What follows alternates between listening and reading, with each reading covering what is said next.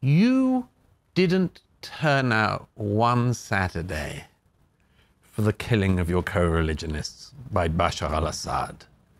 You didn't spend one weekend outside the Chinese embassy for the putting into concentration camps of 1 million Muslims in China. You didn't turn out in massacre after massacre, in country after country. But this country, Israel, does one thing, never mind a war, one thing, and the streets erupt. Why? Shalom and welcome to State of a Nation. I'm Eylon Levy. There's a campaign of violent intimidation afoot to try to make it impossible to speak up for Israel. All around the world, on streets and campuses and social media, Israel is being demonized, and Jews and Israelis dehumanized. Anyone who speaks up for Israel comes under a torrent of abuse and even death threats. Speaking up for Israel takes thick skin, but as I said at a rally in London marking 100 days of this war, people respect you when you stand up for yourself, when you stand up to the bullies. If anyone knows what it means to stand up to bullies and what the violent anti-Israel movement means for cities like London, it's today's guest, the dashingly debonair Douglas Murray. Douglas is the #1 best-selling author of 7 books, including The War on the West. He's also an associate editor of The Spectator. Since October 7th, he's basically decamped to Israel to report on this war and to share stories and perspectives that tell a different side from what much of the media is showing. Brutally honest and fearless, Douglas stands up to the haters, staking out a leading reputation as an unapologetic ally of the Jews and a vocal advocate for Israel. Douglas joins me here for a fireside chat about what the West gets wrong and where it's going wrong. How Israel, in fact, embodies values that he wants to see his own native England live up to. With his trademark wit and wry panache, we'll navigate anti-Semitism, media bias, and what it means to stand up to bullies. Because at stake is not only the state of our nation, it's the state of the West. On with the show. Breaking news out of Israel this morning. Shocking hostage taking. Hundreds of Israelis are dead. I want to bring in Israeli government spokesman. What happens when the 4-day pause? How do you resolve this? Where does this go? Douglas Murray, welcome to the State of a Nation. Great to be with you. Tell me, when you were growing up in England, going to school at Eton with the 3-piece suit, correct? And tails, 4-piece suit, because including the top hat and a cane. They just dropped the top hat. They just dropped, but you had a top hat. I can't go into my wardrobe. And a cane? Was there a cane? No, canes were dropped then. But yeah, morning dress. So morning dress. Morning dress. Did you have hero of the Jewish people on your list of things to be when you grew up? No, I don't really think I knew what I was going to be. But you make choices in life and stand up for the things you want to stand up for, and you end up where you are. Is that a description you would agree with now, that the war has catapulted you to that position of hero of the Jewish people? No, there are many heroes of Jewish people. All I do is write and speak. Do you understand why some people see you, for them, as being the breakout star, if you will, of the war, who is a hero in some respects? I just don't like the word hero. I don't think writers should use those sort of terms. All the professions, all of the things which actually require real heroism, firefighters, soldiers, policemen, they don't have endless backslapping about their heroism. So I always find it too much when writers do. Even worse when actors do, by the way. Even when it does require a certain amount of courage to speak out on an issue that many people are afraid to make their voices heard. Well, all you have to do is just not listen to maniacs. Which is good advice. The problem is many of the maniacs are dangerous. Sure. One of the reasons I wanted to have you on the podcast and have this conversation is that you straddle a very interesting line since the October 7 massacre. You're a journalist. It is your job to report. You've interviewed the Prime Minister as well. But at the same time, as a journalist, you're choosing to cover stories that the rest of the media isn't covering, to focus on certain issues like the Palestinian Authority's pay-for-slay scheme that other media are overlooking, to bring voices that others aren't looking at. And so many people see you as, in some ways, not only a reporter who's covering Israel, but in some ways, our voice. or one of our voices in the world. Does that sound accurate or fair to you? I mean, I only have my own voice, and all I can do is to tell the truth as I see it. I'm very, very pleased when that coincides with other people's, opinions. I'm slightly alarmed, to tell the truth. I'm very pleased when I hear the reception I have in Israel and from Jewish communities around the world. But it also slightly saddens me, and that's because it sort of seems to me that people feel that they don't have very many allies. That's true. And if it is the case, it's extremely worrying as well as sad. And if it isn't the case, it's just sad that people feel so alone, or at least how few non-Jews speak up. So it's both, enormously humbling and rewarding, but also, I think, saddening to me. Because, I mean, why should Jews be surprised that somebody who's not Jewish sees their point of view? It shouldn't be that rare. It shouldn't be that rare. I mean, by comparison, think of the number of people who hadn't heard of the Houthis until about 10 days ago, and are already way bang on side, love the Houthis. Couldn't find Yemen on a map and so on, but they really have taken that side. People aren't that surprised by that by comparison, but it seems to be surprising if somebody's on the side of Israel. And that's really astonishing because, over the last year in Israel, we had a year of very difficult political polarization. Yeah, I heard about that. The whole country had gone mad. And then suddenly October 7 happened, and we saw people covering up, denying Hamas's atrocities, now in many cases, including senior UN officials, or in fact the whole UN mechanism, intervening to try to save Hamas's skin in the wake of the massacre. And it feels that the whole world has gone mad. Does it look that way to you? Well, I think the world's been mad for years. Maybe it always was. Maybe it always was like that. I mean, I said during the COVID era to various friends and colleagues, I said, there's one job in this era which don't go mad. And that sounds like quite a simple demand. Turns out to be much more difficult than I expected.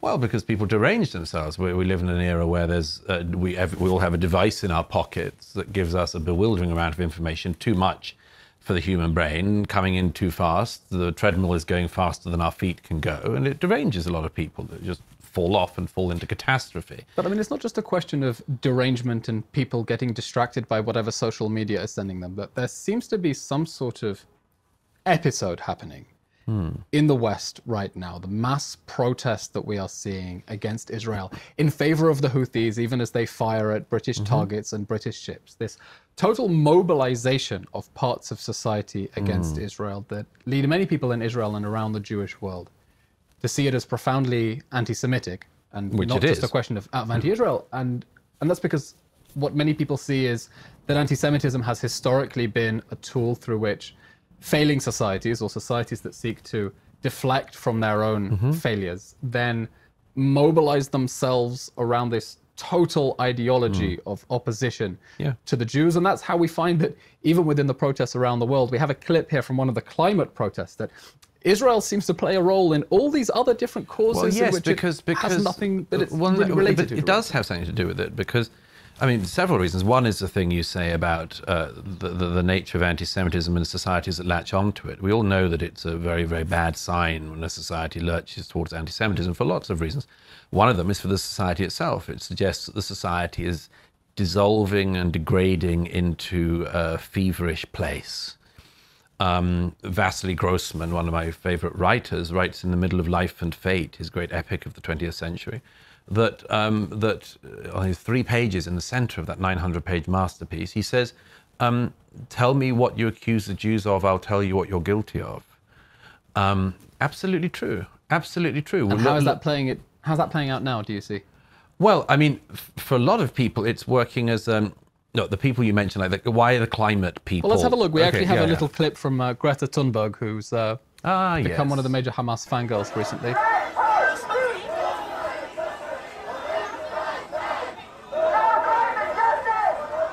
No climate justice on occupied land. I mean, what are they talking about? How has the question of Israel come to claim such a massive role in these people's psyche that it defines not only how they see the Middle East, but informs how they view every other struggle in the world? Well, one thing is era of profound stupidity, in which, as I've said for many years, the adults have left the room. An example of the adults leaving the room is the idea that a truant schoolgirl from Sweden should dictate global climate policy. Never seemed to me a good idea. Always seemed to me she should spend more time in school. And the fact that so many politicians bowed to her views on, I mean, I said when she first emerged, people didn't like to criticize her when she first emerged because they said, well, here's a schoolgirl who's autistic. I dare you to criticize her. I dare you. And I remember saying when she first emerged, like, what is this game? If I found a younger person who was more autistic and adored fossil fuels, and I put that person out there, would I win? Okay, it was always a trap, the Greta Thunberg thing, always a trap. Now she's of age, she's an adult, so and it's easier to criticize her, or it should be. It's always been a bad sign when things like that happen. And yet I feel that it goes deeper than well, it does, but saying the world has always been mad, the world has always been stupid. Something is happening now. But a very specific thing. There are times, if you read an account of a time in the Middle Ages where a young girl with blazing eyes came from a neighboring village and told you all you were going to burn. You go, well, I mean, that's a strange sort of thing to happen. Well, here we are in the 21st century with exactly the same phenomenon. It's a very odd thing, this whole devolving of expertise, and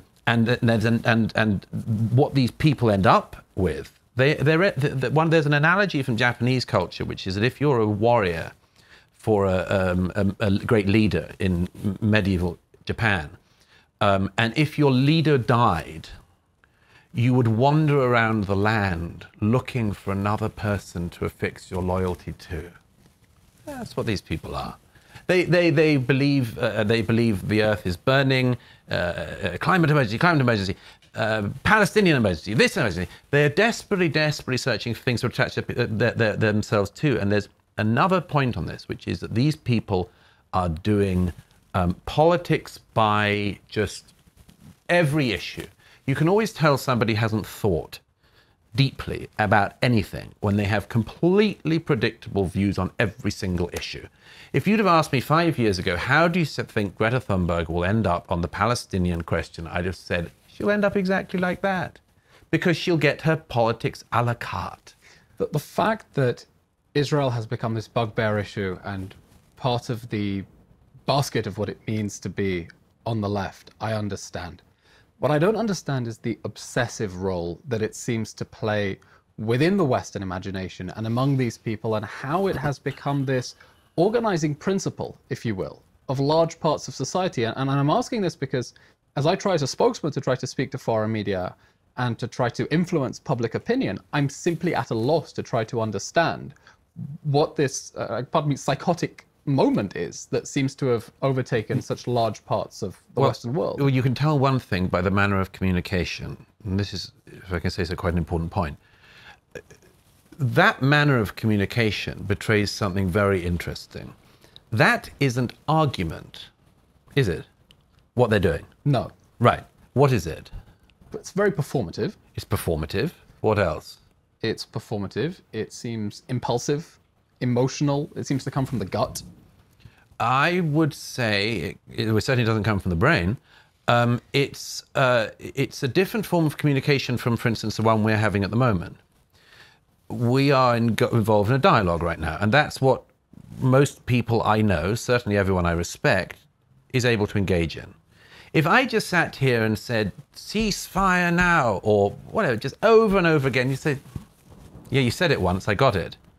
Why do these people think if they keep bludgeoning people with their stupid, predictable, ill-informed opinions, that we're going to suddenly say, now I get it, we should have a ceasefire? Or whatever it is. I think they're trying to apply political pressure, and if you put enough pressure and mobilize enough people, then that's how change is made. That's what they think. That's what they think. And they may be right. They may be right. They may be right that people can be influenced by that form of communication. I personally think it's the worst possible form of communication because I don't think it is communication. It is a bludgeoning of people with by people who have a very, very limited understanding of these things. And that is, by the way, one other giveaway of it. If they understood anything about this, you wouldn't just keep saying the same thing over and over. You wouldn't decide every Saturday to just chant the same banality. If the reason they do it is because if you go underneath it, as you and I know from the people who go through the protests and ask any follow-on question, none of the marchers, almost none, would be able to answer a follow-on question. So they stick with the boring, ill-informed mantra, and they hope that they will persuade us by it.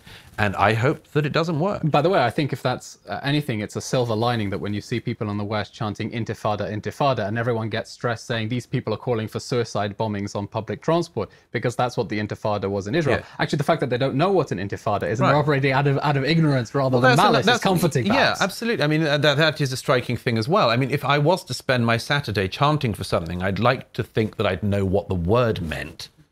Like, you'd think that would be a starting place. I mean, you get these people who they have their banners, and then, you know, somebody says, what does the thing on your banner mean? And, I don't know. Somebody just gave it to me. Like, what kind of moron are you? Would you or I spend our time walking around with banners some other guy we've never met gave us? Why? What's wrong with you people? So I want to pick your brains about a segment of public opinion in the West that I think actually do know what they're talking about. And that is actually the large, not a majority, but certainly noticeable, Jewish mobilization against Israel among elements of the ultra-progressive left-wing Jewish public opinion. They're totally unimportant. Why do you think they're unimportant? Well, because everyone knows they're maniacs. I mean, it's like Queers for Palestine. It's like, okay, you know, chickens for KFC, all that kind of stuff. These people are so clearly deluded. The people who are doing Jews for Palestine at the moment are the same people who did Kaddish for Hamas in Parliament Square a few years ago. Remember that? We have a little clip, actually, from the recent protests. Let's watch and see.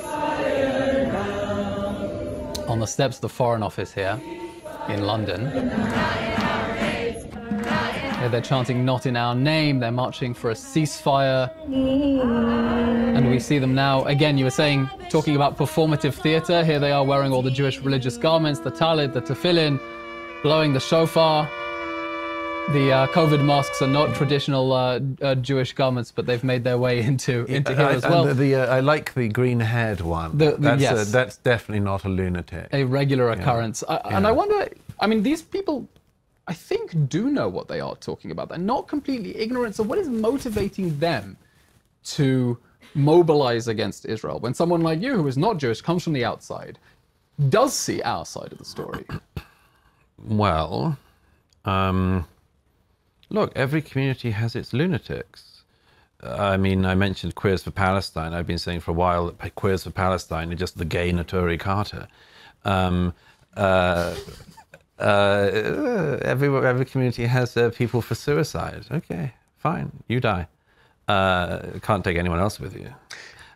So yeah, everybody has those people. As for the specific thing of some of the Jews, look, you can be an anti-Zionist Jew. I mean, there are plenty of people, and always have been historically, who have been. I mean, if you read Weizmann's memoirs, the Board of Deputies in England at the time of the foundation of this state were opposed, of course, to the foundation of the state. And very wisely came around. A bit. No, they have. Well, the Board of Deputies is not known for its strength on the question of Israel. But anyway, the point is simply that there is a trail of skepticism on this in the diaspora, let's say. Okay, some of that's understandable. Certainly it was understandable in the past. I don't think it's particularly understandable now, but okay. You do not have to go from I'm a Jew who isn't a Zionist to I'm a Jew who says morning prayers for Hamas. Like that. That's the point when you turn into psychosis. These are sick people. And fine, we've had them always historically. You know, every Jew knows that there have been bad Jews. It's not. It's not a surprise to me. Every community has bad people in it, and evil people, and people who wish the rest of the community very, very significant harm. And which is disturbing analysis, because these people, I'm sure, would also push back and say that they believe they are acting out of the noblest values. They believe they are doing good. No one ever says that I know I'm acting from evil. I mean, you have to believe you think you're doing good in order to do something wicked, as well as to do something good. No, I mean, these. I don't find these Jewish fringe figures of any significance. I think there are two groups in the West who are significant. I think that there is the green bit of the Green-Red Alliance, what we saw there. Which, the climate movement? No, not just the climate movement. There's the leftist movement. Okay. The ones who, yeah, again, they get their politics off the shelf. You can predict 100% certainty what the sort of things they'll say before they say them. And on the question of the Middle East, they will think it's all about Palestinians, two states or whatever. Those people are a fringe in politics in every country who always have a risk, as with the Democrats in America, of becoming slightly more mainstream. That's the first part of the anti-Israel movement in the West. The second, and the much more worrying to my mind, and the much more difficult to talk about for most people, is the Muslim anti-Semitism, which is very, very hard for Jews or non-Jews to identify. But it's, without question, the main driver now. The marches, the video you saw, videos we just saw weren't very representative of them, but the marches in London are mainly Muslim. They are Pakistani Muslims and others who arrived in Britain in recent generations and brought the anti-Semitism of their homeland with them. Are they still really mainly Muslim marches, or are you not seeing a lot of white Britons as well? You're seeing a lot. Yeah, seeing a lot. But the driver is undoubtedly Muslim communities in the UK, Muslim communities in Paris who want to protest there. It's different in different countries, but that's the main driver. And a very close enemy of mine, Mehdi Hassan, some years ago said in an article something true. And that's why I remember it. Yes, I remember. He received a lot of pushback for this. Yeah, of course he would, because his audience expect lies. But he said in this article about 10 years ago, he said the Muslim community in Britain, he said anti-Semitism is our dirty little secret. He said it's our dirty little secret.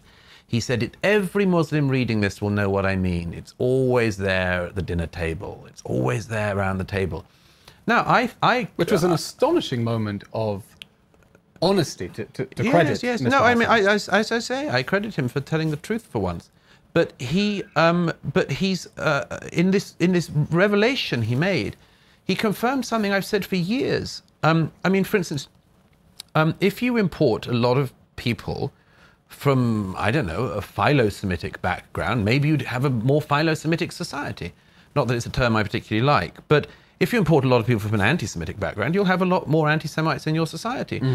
Germany, after the war, decided to import a lot of people from Turkey and the Middle East and North Africa. And Germany, as a result, which wasn't a country that needed a lot more anti-Semites, has got a lot more anti-Semites. And they are trying to work out what to do about that. And it's not easy, because these people are citizens. In Britain, we have Hamas leaders who live freely in Britain, who've been given British citizenship by the British state, and they plot evil and violence against the people of this country. Now, the British government, Labour and Conservative, seems to not know what to do about that, and that's Hamas leaders. So imagine how much more worrying it is for the country when they see hundreds of thousands of relatively recent migrants of Muslim background who, and this is the other thing, they ask, why are they so feverish? Why are they so feverish about Israel? I did a very unpleasant sum some years ago, a few years into the Syrian civil war, which was, if you add up all of the people killed on both sides of every conflict involving Israel from 1948, including the War of Independence, right up to the present, and you include the highest estimated death tolls on not just the side of Israel, but on the side of Egypt, Jordan, everyone else, you get an average 6 months killing in Syria over the last decade. Astonishing. Right. So why would it be that if you are a Pakistani Muslim in London, you didn't turn out one Saturday for the killing of your co-religionists by Bashar al-Assad. You didn't spend one weekend outside the Chinese embassy for the putting into concentration camps of 1 million Muslims in China. You didn't turn out in massacre after massacre, in country after country. But this country, Israel, does one thing, never mind a war, one thing, and the streets erupt. Why? Muslim anti-Semitism is one of the variants of anti-Semitism and is the most prevalent and pushing in our time. And it terrifies the leaders of Western democracies because they have brought this into the West and they don't know what to do about it. I can understand to some extent Muslim anti-Semitism that will have come from other countries and, as you say, been imported into Western countries. What I find more difficult to understand is the way that the anti-Israel cause seems to have captured the imagination of so many white Britons, people from a Christian or atheist background, not from a Muslim background. Why does Israel seem to have this hold on the especially young imagination in the West? I mean, what is rotten with the youth that you end up with polls saying that in America 50% of youth support Hamas? What does that say about the state of these societies and the broader issues that need to be addressed? Well, one thing is, let me give you a stat that's a little connected to that. In New York State, which pays roughly the most of any state, I think, in the union in terms of school fees, it's about, what's only during the COVID period, it's about $30,000 a year per pupil for state schooling. That's a lot of money. You should be able to do quite a lot with that. In New York State, the K through 12, the children who come out with a basic standard of literacy is 50%.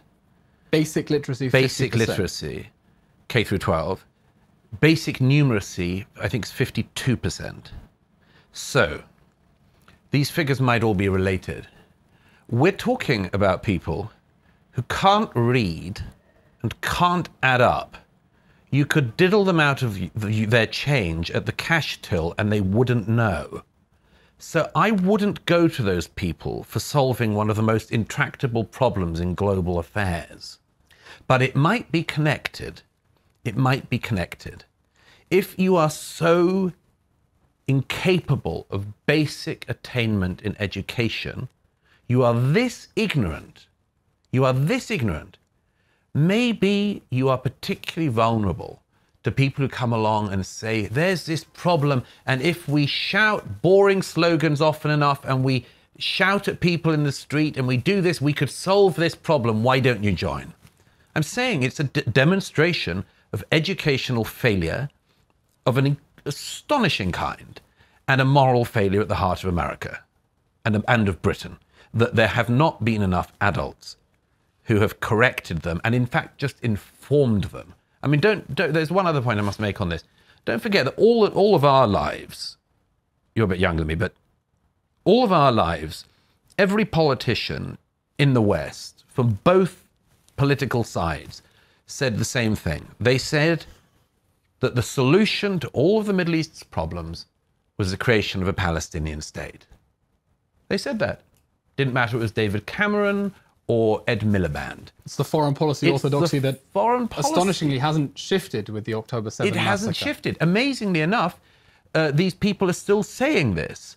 And it should by now be demonstrable, not just the Palestinians were already given a state in 2005 and created a terrorist state. In Gaza, of course. In Gaza. So, I mean, don't see why they should be given another go, and another go, and another go. Particularly not after October 7th. I don't see why you should reward the terrorism of that day by doubling down on the two-state solution. But when you look at that analysis that we were told all the time growing up, the orthodoxy, if the Palestinians can only get a state and live happily side by side with by the Israelis, you know, the economy of Yemen will blossom, the Ayatollahs in Iran will realize that women aren't dirt, and so on. No, of course not. It doesn't have any impact on any of the problems of the region. You think that North Africa is going to get sorted out or anything? just because there's another failed Arab state? Of course not. But that has dissolved in front of our eyes. It has been as proven to be wrong as anything can be proven to be wrong in international relations. And yet they still say it.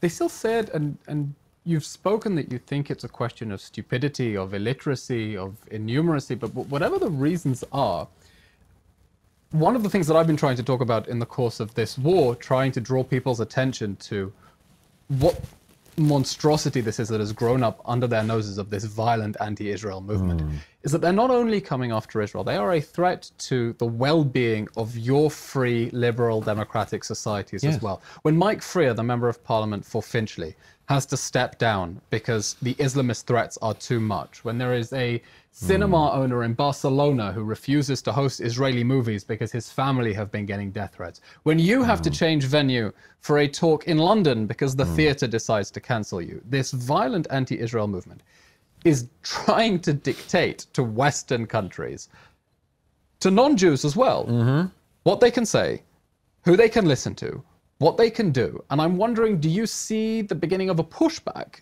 against this? Well, I'm certainly not doing what they want me to do. And thank goodness you're not. But, And I never but will. are you a lone voice in the wilderness, or do you not see at others all. waking Not at up all. to... I have enormous support and much more in the UK and in the US and elsewhere.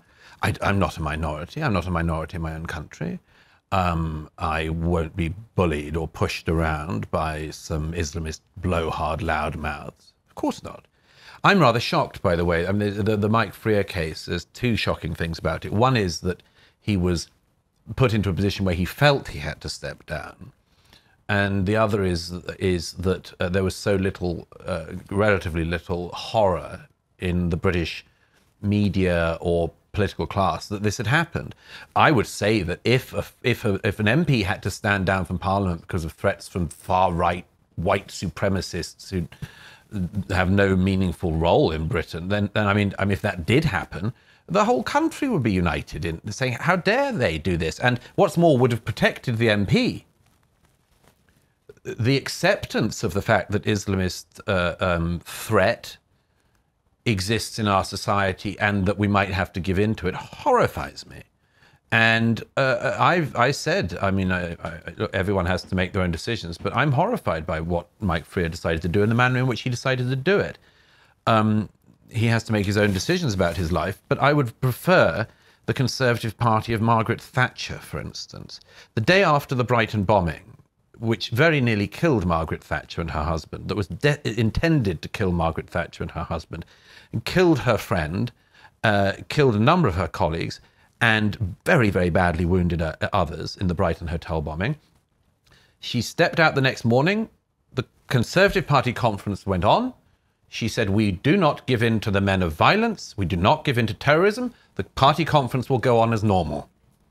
Now, that's the Britain I know. Stiff upper lip, chin up. More than that, tough, resilient. Don't give in to bullies. You don't give in to violence. You don't give in to terrorists. Never. Never. The idea that we've slipped so quietly and so relatively easily into this pacified people who can be pushed around by people who have no right to push us around is an outrage to me. And by the way, it's a darn fool position to find yourself to stand up for a man more than he's willing to stand up for himself. So I should just stress that Mike Freer, in an interview the week after he had to stand down from Parliament, said to an interviewer who asked him about the Islamist Ali Harbi Ali, who murdered Sir David Amess in his constituency surgery 3 years ago. Sir David was killed by a jihadist who was also apparently scouting out David Amess's house and the house of another MP friend of mine. Mike Freer's house, you mean? Mike Freer and Michael Gove was also one of the targets. Now, Mike Freer was asked in an interview after he said he was going to step down because of threats by an interviewer, what was it that motivated Sir David Amess's murderer? And do you know what Mike Freer said? No. I don't know. Because he's being silenced. Right. Here's the thing. I have a lot of contempt for that. I think that's a contemptuous position to be in. contemptuous but difficult to No, look. judge someone who's coming under threats like that. Look, yeah, well, a lot of people come under threats, and the threats get worse when the threats work. And I'm glad you mentioned that, because one of the things that I've been wondering about is, as I'm I should trying have to said speak contemptible, not contemptuous. contemptible. It's contemptible. Contemptible. I think I was so filled with contempt, I forgot the appropriate word. I think we've had a good run of the English language in the podcast so far, but one little slip up is acceptable. I'm glad you mentioned this, because one of the things I'm wondering about when thinking about how we speak to foreign audiences in the UK, around the world, is there does seem to be a very large gulf in values between what is obvious and consensual within Israeli society and the way that Western societies see themselves. Western societies that have enjoyed a long peace since 1945. A long peace, by the way, secured through total victory over the enemy and means that would now be considered... At whatever the cost. At whatever the cost. Although I don't think that's a very useful phrase in the recent context. I prefer to say at zero cost if Hamas surrenders, and otherwise at minimum possible cost. But I want to bring up a poll that I saw recently that really disturbed me from YouGov, that asked young British people under the age of 40, 18 to 40, Yeah. if a new world war broke out, which of the following would you do? Only 7% said that they would volunteer for military service. 21% they said they would not volunteer but would serve if called up. And an astonishing 38% said they would not volunteer and would refuse to serve if called up. 17% don't know. Another 17% think that they'd be given some sort of disability By the way, exemption. they're a fascinating group, that last one. I don't believe the armed forces would want me to serve due to age or disability. Now, saying it's all 18 to 40-year-olds. Correct. Why do they think that if they're 18 to 40, that they wouldn't be allowed to serve due to their age? This is a group that didn't understand the question. Okay, so first of all, we've got a lot of dolts and or a lot of people who would fake being ill. Okay, that's not a very good statistic. The numbers change only slightly if you ask, if Britain were at risk of imminent invasion, would you sign up? And still you have a very large minority that says it would refuse to serve even if the country were invaded, which to Israelis would be absolutely bonkers, because on the 7th of October, anyone who had a weapon and could go down to the kibbutzim and defend them or join the military, get called up for reserves, at least outside the Arab and ultra-Orthodox communities, although there too, and among the ultra-Orthodox, we're seeing an uptick in people enlisting. It was just so obvious that you have to defend your borders, you have to defend your home through force if necessary. And we don't want to have to do this, but if we have to, we will. And that message from the polling numbers that I'm seeing in the West doesn't seem to cut through, because you have such large numbers in the West who wouldn't physically defend their homes, even if they had to. Well, the first thing is to say it wasn't as clear as it is now on October the 6th in Israel. Brothers in Arms and various groups got the security analysis in this country very badly wrong. As you know, there's an interview with four You're saying with the threats that they wouldn't serve? Well, I mean, you had soldiers and commanders saying that they would not serve in conflict. I thought that was absolutely unbelievable. Of course, when the massacre happened, they dropped everything and went straight into action. Right, which is a point we need to come back to. But just on this point of the definition of what was happening, very distinguished sons of this country, like Bughi Alon, interviewed on Israeli television, 4 of them on one interview. Then they say that that there is no existential threat to Israel from Hamas, and that Benjamin Netanyahu is a bigger threat than Hamas. And if one thing is clear since October 7th, it's that we as a country dramatically underestimated the level of the threat and how dangerous things could get. That's in a country which knows the threat, and has lived the threat in recent generations. So, of course, how much worse is it in countries that haven't known war for generations? And do you think that's part of the reason that we as Israel are clearly struggling to cut through in public opinion in the West? Yes, because... I mean, why in a word, is it so difficult for us to cut through? Because the West believes that peace is the human norm, inheritance, and right. It's a human right to live in peace. It isn't. Isn't it? There is no such right. No such right exists in nature. It is a wonderful thing to have, but it can be taken away, like all rights. It's the problem of the language of rights. The language of rights is taught as if rights exist like oxygen, and they don't. They only exist if they are fought for and maintained. And they can only be maintained if people who would threaten your rights, including your most basic rights like your right to life, are not allowed to succeed. There is no law of nature that makes peace the norm. It isn't the norm historically. We are deeply blessed to have lived in the past few generations in a world in which it was relatively the norm in Western democracies. Thanks to total victory in 1945. Thanks to total victory in 1945 and then again in 1989, 1990. And seeing off the two twin horrors of the 20th century of fascism and communism. But it is not the norm.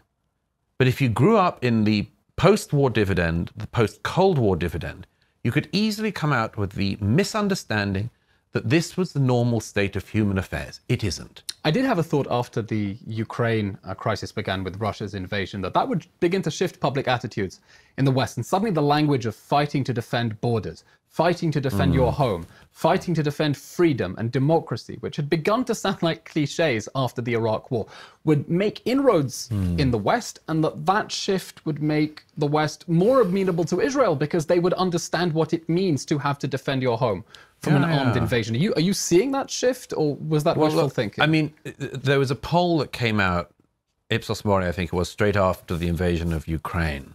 I was in Ukraine last year and covered that conflict a bit. There was a poll that came out of American public opinion shortly after the invasion of Ukraine, asking Americans whether they would stay and fight or flee if their country was invaded like Ukraine was invaded. The figures were not that dissimilar to this. A majority of Republicans said that they would stay and fight. A minority of Democrats said they would. So it came out as about 51% of the American public said they'd fight for America. Well, because to us it just seems so obvious that when you are under attack, you fight to defend your life. Well, you see, the first thing is, if you're an American, you can't foresee this scenario. Who's going to invade you? Canada? I mean, it's a question so far. It's like saying, what will you do if people from the moon come? It's not in their experience. It's not even in their memories. In Europe, it is in people's memories. But of course, one of the lessons that Europe took from the Second World War was just avoid war at all costs. Whereas there is one thing worse than war, and that's losing.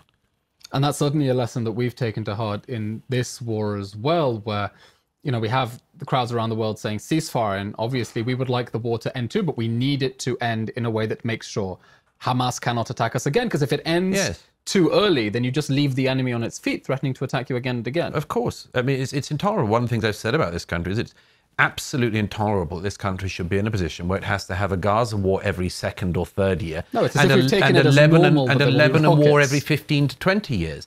If you look at what Begin had to do in the 80s, what was Operation Free Galilee? An attempt to stop the militia from Lebanon firing missiles into people in the Galilee. It's exactly the same as 2006, exactly the same as now. So I think it's a totally unacceptable situation for any country to be in, to be having to have round after round of unwinnable wars. But just very quickly, if I can return to this point about the who would fight. You never really know until you get there. But you can lay the groundwork. The termites have gone very far, very fast in the West. What do you mean, termites? If you're a young American or British person and somebody comes along from a polling company and says, would you stay and fight for this country? Bear in mind, first of all, that this generation of young Americans have been taught that their country is institutionally racist, that it was founded by slaver racists, that it was founded in white supremacy, that all of it is rotten, that the founding documents were all rotten, that everything in American history is just suffused with racism and it's terrible. And then, by the way, would you mind giving up your life for this? That's not a good offer. Why would you? If the thing you're being asked to fight for is something you've been told all your life was rotten, why would you die for it? You only die for something if you care for it, if you love it, if you want to keep it going. The termites in the West are the people who have eaten away at the roots of the West. They've done it in Britain as well.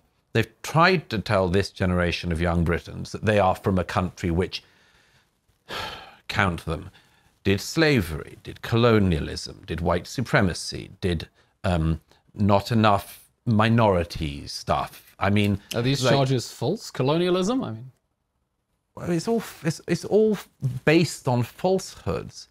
So? Well, everyone in the world enslaved people. And by the way, the only people who still do are people in the Muslim world. But anyway, everybody in the world has slaves from time immemorial. The oddest thing was when the British government voted to abolish slavery. And not just to abolish it, but when King George III signed the Anti-Slavery Act into law in 1807, insisted that the Royal Navy get the Navy out across the oceans, not just to stop slaving within the British Empire, but around the world. Until 1880, Brazil was still slaving. It was stopped from doing so in part because young British men risked and gave their lives to stop the Brazilians taking slaves from Africa. So, there are several ways you can see the history of a society. I could, if I wanted to, by the way, and anyone could if they were a malevolent actor, look at any country in the world through this same lens, and I could rip them apart in the same way if I was so malevolently inclined to do so.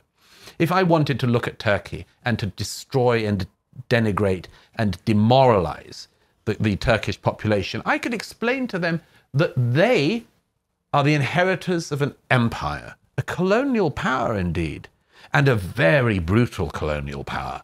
My goodness, the Ottoman Empire makes the British Empire look entirely pacifist. The Ottoman Empire kept slaving much longer than everyone else. The Ottoman Empire brutally suppressed all minorities, chased 1.5 million Greeks out of Asia Minor. It was racist. It wasn't great with gays. Many, many things could be said about the Ottoman Empire, and you could use it to say to a modern-day Turk, and that's why your country's rotten, and you're rotten, and you've got nothing worth defending. You can do that on everyone. As it happens, Britain and America have a much better history than most countries. Indeed, I think more than any country. But it's these countries that have been eaten away by these termite-like ideas that have been foisted on them. So the question is, firstly, would you fight for a country that you've been told is rotten? Obviously you wouldn't. Obviously you wouldn't. But the second thing is, if you still have the correct memory of your society, the correct appropriation of your society, the correct estimation of your society, and you're British or you're American, and you still have a memory from before the time when they tried to wipe it in the last 20 years, if you have that memory and a proper estimation of your country's past, and the fact that overwhelmingly countries like Britain and America have been overwhelming forces for good in the world, overwhelmingly forces for good. If you take that into account, then, okay, you would wish to defend it, and you'd wish to fight for it, and maybe even die for it. But there's one other point I have to make. Never, never use these polls to predict the future. In 1934, the most famous vote that ever happened at our old university, the Oxford Union, was the King and Country His debate. house would not fight for King and Country. Right.